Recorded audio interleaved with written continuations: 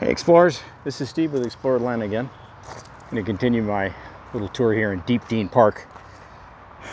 You know what Yogi used to say? If you come to a fork in the road, take it. Okay, so which side should we go? One side takes you up to the ridge there on Ponce de Leon Avenue. And if you can, I don't know if I can see it. Yeah, you can barely see it. See that little roof right there? That is an old trolley stop, like one of the original trolley stops that was on Ponce de Leon Avenue. So that's where you get if you go to the right, but I'm going to go to the left because there's a really cool bridge, kind of a footbridge. It's really a stone bridge that goes across the stream. I think you might enjoy. This is Deepdene Park. I'm in Deepdene Park in Druid Hills. And this is part of the Olmsted Linear Park, which runs right along Ponce de Leon Avenue. It's a beautiful park designed by Frederick Law Olmsted Sr. back in the very late 1800s when Druid Hills was being developed by Joel Hurt. You may remember that. Joel Hurt developed Inman Park, and he also developed Druid Hills, and he had Frederick Law Olmsted design Druid Hills for him. And this is this park system here is the centerpiece of the neighborhood design. So anyway, here we are. This is the stream that runs right down in the bottom of the ravine, which is Deepdene. So let me walk you across here. It's really kind of cool. So there's about that rock has kind of given way there. It's a little treacherous. So bear with me here. There's several of these little crossings all up in here. So, you know, all through the park here. You go up, you just follow this path, and it crisscrosses. Here's another one right here. In fact, I'll go down this and come back around and give you a loop. But what happens in here, this is an old growth forest, right? Which means there's some very old trees. And I love this one. Look at this. And so what happens is when the trees fall in here, unless they're blocking a path or something, they basically leave them here. Which if you've ever been out in any of the national parks, that's pretty much what the forestry does. They just let the tree kind of return to the earth. And it's all part of the cycle of these forests, which regenerate from time to time. So in this forest here, you do have some old growth, but you also have some medium growth and some new growth. Like, look at these trees right here. Look how cool that is. That looks, I don't know, that came around maybe a couple of years ago.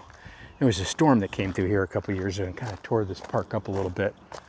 But it's looking better. It looks like it's been cleaned up. You can see, like, this path would have been blocked, and you can actually see where they cut pieces out of this one tree just so that they could, you know, so that people could pass. But the rest of the tree is going to just stay, basically. I mean, A, it would be impossible to get it out of here, and B, it needs to stay so that it can become part of the... So in this forest, like in many of the forests here in Atlanta, you have these little tags. These are, usually there's a little bit of a ribbon, a little plastic ribbon that shows a marker here. This is part of a project called the Champion Tree Project, which was spearheaded by Trees Atlanta, and a forester and a botanist. I don't know if he's a botanist, but anyway, he's a tree expert. His name is Eli Dickerson, and Eli's come through here and basically measured and cored all of these big trees to determine how old they are and what kind they are.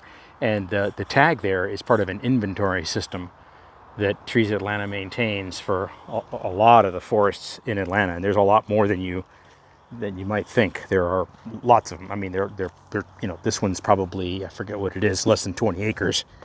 But there's quite a few that are much smaller than that, where you do have some old trees. Those are just scattered throughout Atlanta, and most of them have been tagged and studied and measured and all that good stuff. So they keep an eye on how old things are, and they keep an eye on the trees themselves. They come back periodically and see how they're doing.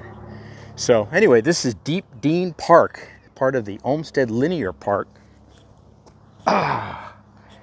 And this is a really cool place. If you like to just kind of play, climb on trees and climb across rocks and stuff like that, this is a pretty cool little place to come. So, and you definitely get away from it all. It's very quiet in here. The leaves are starting to come back in. One of the reasons most people don't know about it is because it is down in this ravine.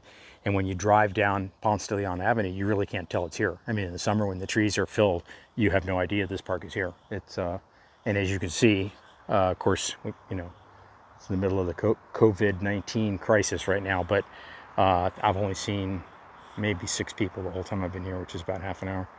So anyway, this is Steve from Explore Atlanta. Hope you're enjoying this. Hope you're staying safe, and hope you can get out here and check out Deepdene Park and the other segments of the Olmsted Linear Park. There are 6 of them, starting down at Briarcliff Road, Moreland and Briarcliff. That's the first one, and this is the last one going east. So check them out. This is Steve with Explore Atlanta. Have a great day.